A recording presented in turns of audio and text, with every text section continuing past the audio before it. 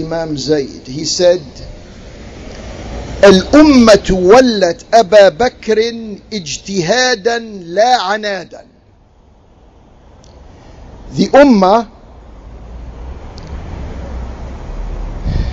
deputized Abu Bakr, the first Khalifa of Rasulullah, as a matter of ijtihad.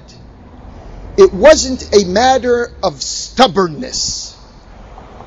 He was obviously speaking to the psychology and the sociology of his time.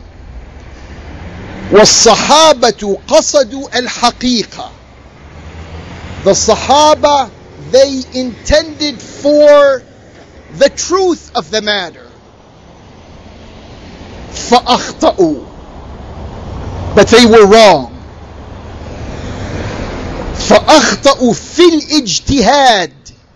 They were wrong in their ijtihad, which didn't create any bad feelings, which didn't bring them to the sectarianism that we have among us today. غَيْرَ مُتَعَمِّدِينَ. He said, they didn't intend that.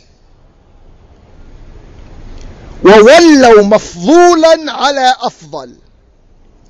The translator's license here is, the Ummah gave preference to the consensual person over the nominated person.